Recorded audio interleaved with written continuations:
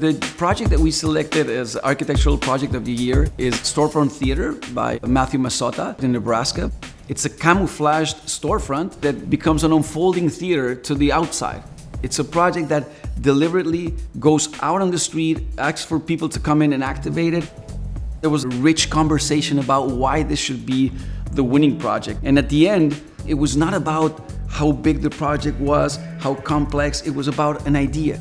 How a simple element as a wall becomes a theater, but it integrates the sidewalk and the street.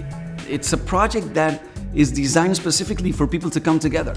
If we start having buildings that add value to communities and to the street life and everything, we would have better cities in general.